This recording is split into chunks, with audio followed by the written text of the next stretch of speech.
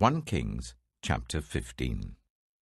In the 18th reign of the year of Jeroboam son of Nebat, Abijah became king of Judah, and he reigned in Jerusalem for 3 years.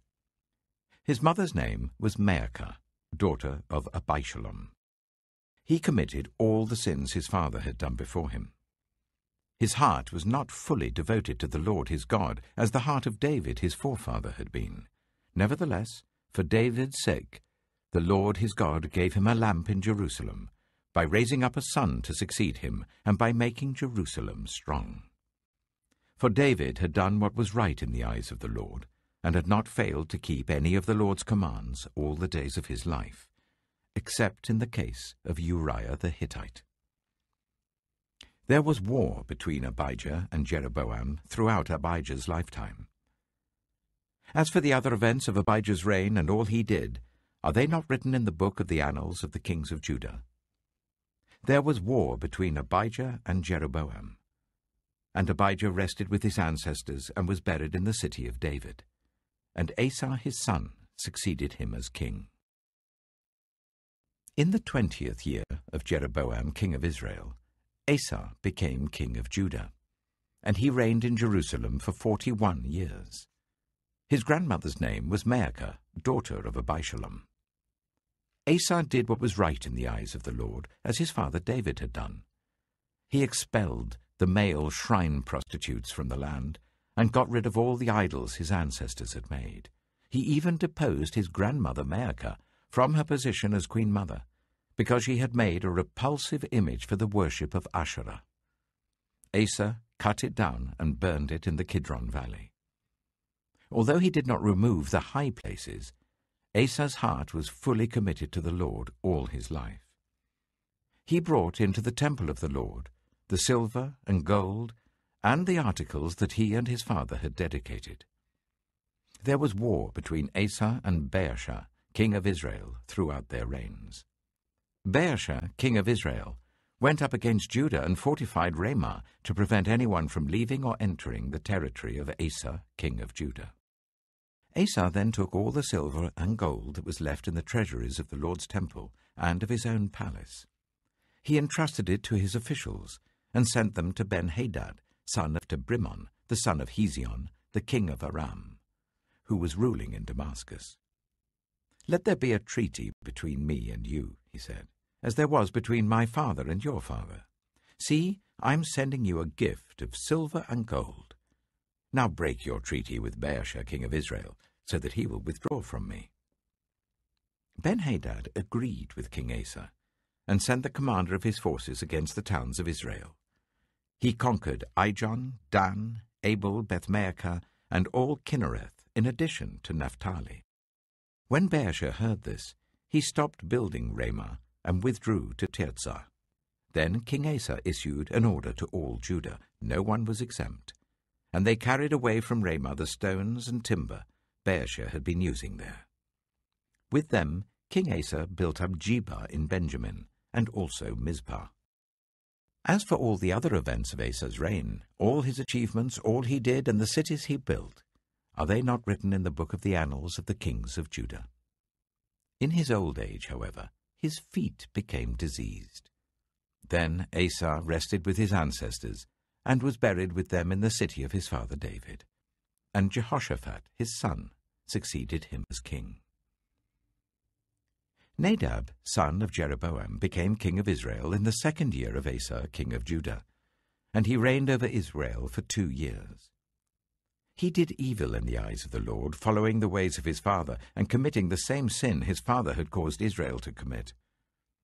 Baasha, son of Ahijah, from the tribe of Issachar, plotted against him, and he struck him down at Gibbethon, a Philistine town, while Nadab and all Israel were besieging it. Baasha killed Nadab in the 3rd year of Asa, king of Judah, and succeeded him as king. As soon as he began to reign, he killed Jeroboam's whole family. He did not leave Jeroboam anyone that breathed, but destroyed them all, according to the word of the Lord, given through his servant Ahijah the Shilonite. This happened because of the sins Jeroboam had committed and had caused Israel to commit, and because he aroused the anger of the Lord, the God of Israel. As for the other events of Nadab's reign and all he did, are they not written in the book of the annals of the kings of Israel? There was war between Asa and Baasha, king of Israel, throughout their reigns. In the 3rd year of Asa, king of Judah, Baasha, son of Ahijah, became king of all Israel in Tirzah, and he reigned for 24 years. He did evil in the eyes of the Lord, following the ways of Jeroboam, and committing the same sin Jeroboam had caused Israel to commit. 1 Kings chapter 16. Then the word of the Lord came to Jehu, son of Hanani, concerning Baasha. I lifted you up from the dust, and appointed you ruler over my people Israel. But you followed the ways of Jeroboam, and caused my people Israel to sin, and to arouse my anger by their sins. So I am about to wipe out Baasha and his house, and I will make your house like that of Jeroboam son of Nebat. Dogs will eat those belonging to Baasha who die in the city, and birds will feed on those who die in the country. As for the other events of Baasha's reign, what he did and his achievements, are they not written in the book of the annals of the kings of Israel? Baasha rested with his ancestors and was buried in Tirzah, and Elah his son succeeded him as king. Moreover, the word of the Lord came through the prophet Jehu, son of Hanani, to Baasha and his house, because of all the evil he had done in the eyes of the Lord, arousing his anger by the things he did, becoming like the house of Jeroboam, and also because he destroyed it. In the 26th year of Asa, king of Judah, Elah, son of Baasha, became king of Israel, and he reigned in Tirzah for 2 years. Zimri, one of his officials, who had command of half his chariots, plotted against him. Elah was in Tirzah at the time, getting drunk in the home of Arza, the palace administrator at Tirzah. Zimri came in, struck him down, and killed him in the 27th year of Asa, king of Judah. Then he succeeded him as king. As soon as he began to reign and was seated on the throne, he killed off Baasha's whole family. He did not spare a single male, whether relative or friend. So Zimri destroyed the whole family of Baasha in accordance with the word of the Lord spoken against Baasha through the prophet Jehu, because of all the sins Baasha and his son Elah had committed and had caused Israel to commit, so that they aroused the anger of the Lord, the God of Israel, by their worthless idols. As for the other events of Elah's reign and all he did, are they not written in the book of the annals of the kings of Israel? In the 27th year of Asa, king of Judah, Zimri reigned in Tirzah for 7 days. The army was encamped near Gibbethon, a Philistine town. When the Israelites in the camp heard that Zimri had plotted against the king and murdered him, they proclaimed Omri, the commander of the army, king over Israel, that very day there in the camp. Then Omri and all the Israelites with him withdrew from Gibbethon and laid siege to Tirzah. When Zimri saw that the city was taken, he went into the citadel of the royal palace and set the palace on fire around him. So he died because of the sins he had committed, doing evil in the eyes of the Lord, and following the ways of Jeroboam, and committing the same sin Jeroboam had caused Israel to commit. As for the other events of Zimri's reign and the rebellion he carried out, are they not written in the book of the annals of the kings of Israel? Then the people of Israel were split into 2 factions. Half supported Tibni, son of Ginath, for king, and the other half supported Omri. But Omri's followers proved stronger than those of Tibni, son of Ginath. So Tibni died, and Omri became king. In the 31st year of Asa, king of Judah, Omri became king of Israel, and he reigned for 12 years, 6 of them in Tirzah. He bought the hill of Samaria from Shema for 2 talents of silver, and built a city on the hill, calling it Samaria, after Shema, the name of the former owner of the hill. But Omri did evil in the eyes of the Lord, and sinned more than all those before him. He followed completely the ways of Jeroboam son of Nebat, committing the same sin Jeroboam had caused Israel to commit, so that they aroused the anger of the Lord, the God of Israel, by their worthless idols. As for the other events of Omri's reign, what he did and the things he achieved, are they not written in the book of the annals of the kings of Israel? Omri rested with his ancestors and was buried in Samaria, and Ahab, his son, succeeded him as king. In the 38th year of Asa, king of Judah, Ahab, son of Omri, became king of Israel, and he reigned in Samaria over Israel for 22 years. Ahab, son of Omri, did more evil in the eyes of the Lord than any of those before him.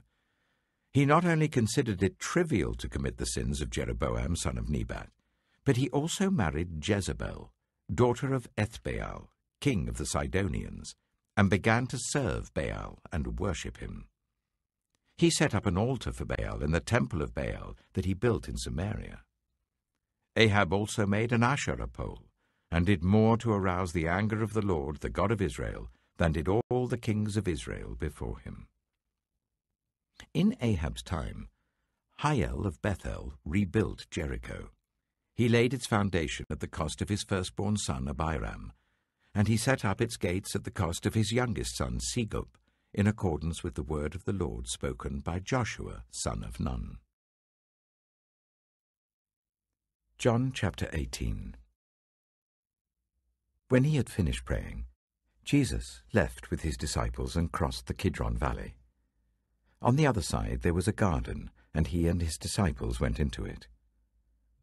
Now Judas, who betrayed him, knew the place, because Jesus had often met there with his disciples. So Judas came to the garden, guiding a detachment of soldiers and some officials from the chief priests and the Pharisees. They were carrying torches, lanterns, and weapons. Jesus, knowing all that was going to happen to him, went out and asked them, "Who is it you want?" "Jesus of Nazareth," they replied. "I am he," Jesus said. And Judas the traitor was standing there with them. When Jesus said, "I am he," they drew back and fell to the ground. Again he asked them, "Who is it you want?" "Jesus of Nazareth," they said. Jesus answered, "I told you that I am he. If you are looking for me, then let these men go." This happened so that the words he had spoken would be fulfilled. "I have not lost one of those you gave me." Then Simon Peter, who had a sword, drew it and struck the high priest's servant, cutting off his right ear. The servant's name was Malchus. Jesus commanded Peter, "Put your sword away. Shall I not drink the cup the Father has given me?" Then the detachment of soldiers with its commander and the Jewish officials arrested Jesus. They bound him and brought him first to Annas, who was the father-in-law of Caiaphas, the high priest that year. Caiaphas was the one who had advised the Jewish leaders that it would be good if one man died for the people. Simon Peter and another disciple were following Jesus. Because this disciple was known to the high priest, he went with Jesus into the high priest's courtyard, but Peter had to wait outside the door. The other disciple, who was known to the high priest, came back, spoke to the servant girl on duty there, and brought Peter in. "You aren't one of this man's disciples too, are you?" she asked Peter. He replied, "I am not." It was cold, and the servants and officials stood round a fire they had made to keep warm. Peter also was standing with them, warming himself. Meanwhile, the high priest questioned Jesus about his disciples and his teaching. "I have spoken openly to the world," Jesus replied. "I always taught in synagogues or at the temple, where all the Jews come together. I said nothing in secret. Why question me? Ask those who heard me. Surely they know what I said." When Jesus said this, one of the officials nearby slapped him in the face. "Is this the way you answer the high priest?" he demanded. "If I said something wrong," Jesus replied, "testify as to what is wrong. But if I spoke the truth, why did you strike me?" Then Annas sent him bound to Caiaphas the high priest. Meanwhile, Simon Peter was still standing there warming himself. So they asked him, "You aren't one of his disciples too, are you?" He denied it, saying, "I am not."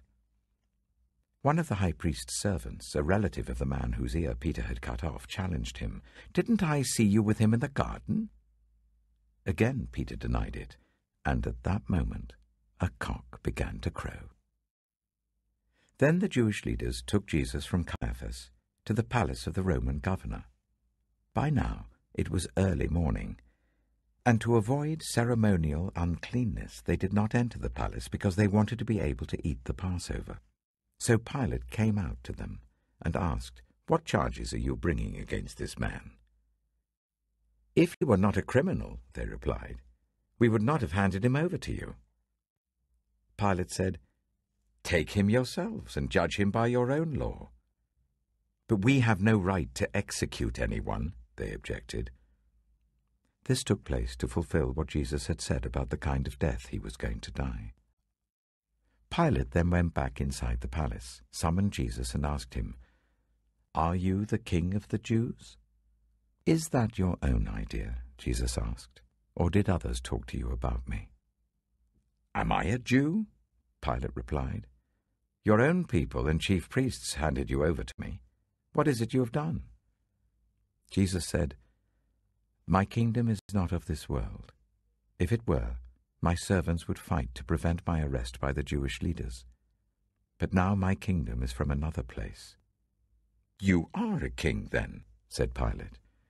Jesus answered, "You say that I am a king. In fact, the reason I was born and came into the world is to testify to the truth. Everyone on the side of truth listens to me." "What is truth?" retorted Pilate. With this he went out again to the Jews gathered there and said, "I find no basis for a charge against him. But it is your custom for me to release to you one prisoner at the time of the Passover. Do you want me to release the King of the Jews?" They shouted back, "No, not him. Give us Barabbas." Now Barabbas had taken part in an uprising. Psalm 121. I lift up my eyes to the mountains. Where does my help come from? My help comes from the Lord, the maker of heaven and earth. He will not let your foot slip. He who watches over you will not slumber. Indeed, he who watches over Israel will neither slumber nor sleep. The Lord watches over you. The Lord is your shade at your right hand. The sun will not harm you by day, nor the moon by night. The Lord will keep you from all harm. He will watch over your life. The Lord will watch over your coming and going, both now and forevermore. Proverbs chapter 28. The wicked flee, though no one pursues, but the righteous are as bold as a lion. When a country is rebellious, it has many rulers, but a ruler with discernment and knowledge maintains order. A ruler who oppresses the poor is like driving rain that leaves no crops. Those who forsake instruction praise the wicked, but those who heed it resist them. Evildoers do not understand what is right, but those who seek the Lord understand it fully. Better the poor, whose way of life is blameless, than the rich, whose ways are perverse. A discerning son heeds instruction, but a companion of gluttons disgraces his father. Whoever increases wealth by taking interest or profit from the poor amasses it for another, who will be kind to the poor. If anyone turns a deaf ear to my instruction, even their prayers are detestable. Whoever leads the upright along an evil path will fall into their own trap, but the blameless will receive a good inheritance. The rich are wise in their own eyes. One who is poor and discerning sees how deluded they are. When the righteous triumph, there is great elation. But when the wicked rise to power, people go into hiding. Whoever conceals their sins does not prosper, but the one who confesses and renounces them finds mercy. Blessed is the one who always trembles before God, but whoever hardens their heart falls into trouble. Like a roaring lion or a charging bear is a wicked ruler over a helpless people. A tyrannical ruler practices extortion, but one who hates ill-gotten gain will enjoy a long reign. Anyone tormented by the guilt of murder will seek refuge in the grave. Let no one hold them back. The one whose way of life is blameless is kept safe, but the one whose ways are perverse will fall into the pit. Those who work their land will have abundant food, but those who chase fantasies will have their fill of poverty. A faithful person will be richly blessed, but one eager to get rich will not go unpunished. To show partiality is not good, yet a person will do wrong for a piece of bread. The stingy are eager to get rich, and are unaware that poverty awaits them. Whoever rebukes a person will in the end gain favor, rather than one who has a flattering tongue. Whoever robs their father or mother and says, "It's not wrong," is partner to one who destroys. The greedy stir up conflict, but those who trust in the Lord will prosper. Those who trust in themselves are fools, but those who walk in wisdom are kept safe. Those who give to the poor will lack nothing, but those who close their eyes to them receive many curses. When the wicked rise to power, people go into hiding, but when the wicked perish, the righteous thrive.